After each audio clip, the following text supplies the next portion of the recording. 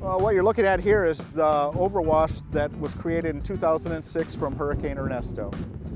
Here, the hurricane, which was a minor hurricane when it came through this area, overwashed the dunes and created this overwash area and has rejuvenated our salt marsh.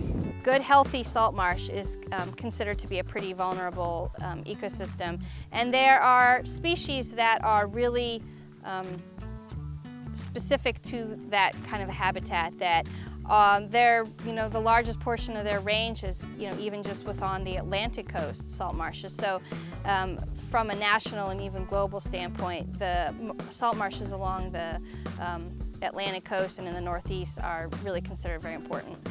Providing more salt marsh is a wonderful thing, not only locally, but on a landscape level, because salt marshes are at a premium, especially for the birds that are going to be negatively impacted by climate change and sea level rise. Having a full tidal range will bring in sediment, and that helps to the marsh to accrete, which is to build, vertically, and help keep pace with sea level rise.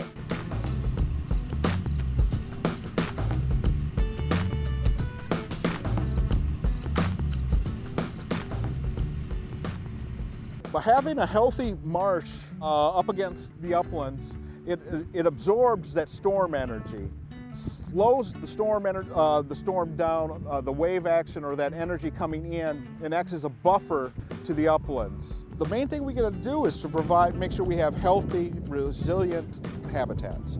Providing healthy salt marsh is our best defense at this time to fight the fight of sea level rise for us.